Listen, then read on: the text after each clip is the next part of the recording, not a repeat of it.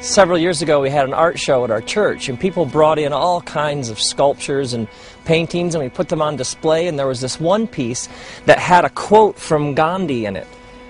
And lots of people found this piece compelling. They'd stop and sort of stare at it and take it in and reflect on it, but not everybody found it that compelling. Somewhere in the course of the art show, somebody attached a handwritten note to the piece, and on the note, they had written, "Reality check, he's in hell." Gandhi's in hell? He is? And someone knows this for sure and felt the need to let the rest of us know? Will only a few select people make it to heaven, and will billions and billions of people burn forever in hell?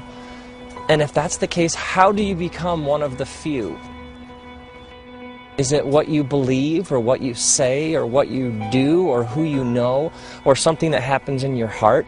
Or do you need to be initiated, or baptized, or take a class, or converted, or being born again? How does one become one of these few?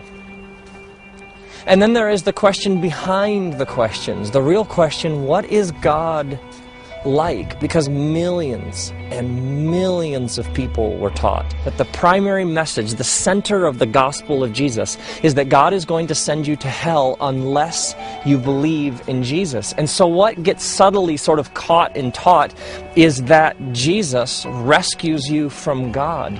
But what kind of God is that we would need to be rescued from this God? How could that God ever be good? How could that God ever be trusted?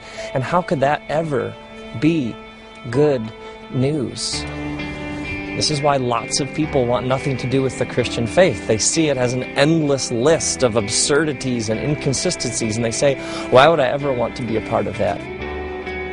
See, what we believe about heaven and hell is incredibly important because it exposes what we believe about who God is and what God is like.